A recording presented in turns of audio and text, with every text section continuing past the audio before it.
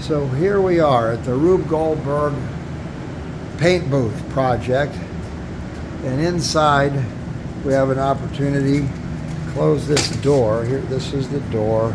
It's held open by a chair, 2x2 at the bottom to give it some weight. Here's one of the prime architects, blonde, to be imported from New York. That door is closed, and this door is slightly open. In a perfect world, we'd probably put furnace filters down there.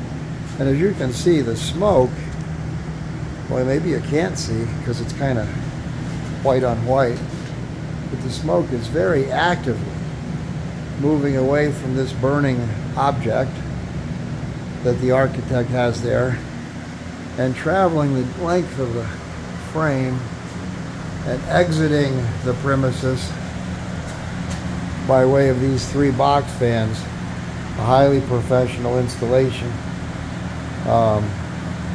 surrounded by cardboard and plastic, held on by clips, the kind that you might use to bind papers and documents together, which work just fine because it's obviously very temporary. Just set that up when you're getting ready to paint. And the door, for lack of a better word, of this garage is down, closed down to the fans to make the major part of that wall. And then our interior is mostly the portable garage, and the back room, as I was calling it, comes back to this inlet door, which is much smaller. Pay no attention to that detour. And it's completely closed in a way that will let us get in and out through that door and protect all the walls and the ceiling and still allow the doors, garage doors, to open.